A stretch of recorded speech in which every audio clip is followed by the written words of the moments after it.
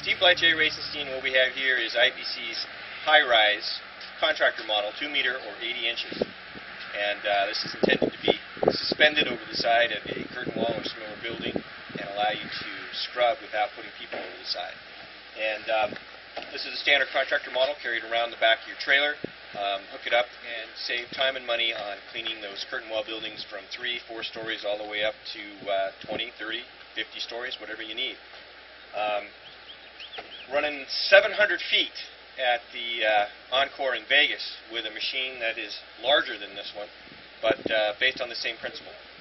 So the unit is run up and down on a wire cable, 5/16.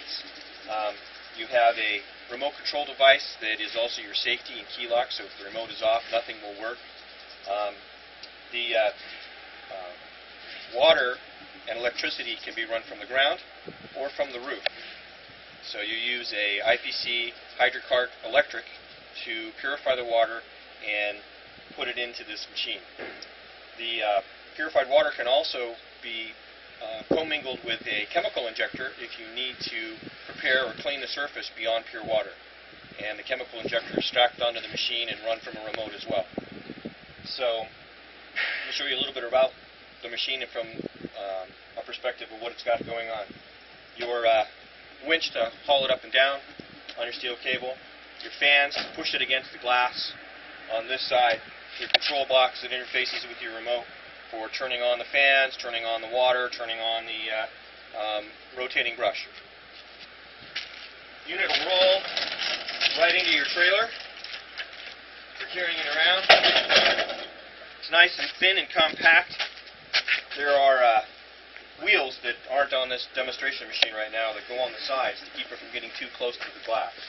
You want about 14 inches overhang from the side of the building on your cable, and then you clean on the way up and rinse on the way down for a pass.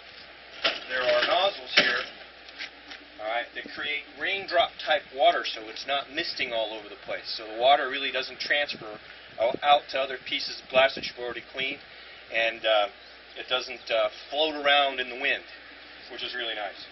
So this is the working side of the cleaner, and these plastic brush bristles are very resilient. There are units out there that have been out there for 4 years and have not required any significant maintenance other than an occasional tear in the plastic from operating.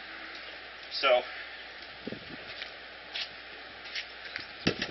once you have this up on the roof, on the way up, these brushes are going to rotate upwards.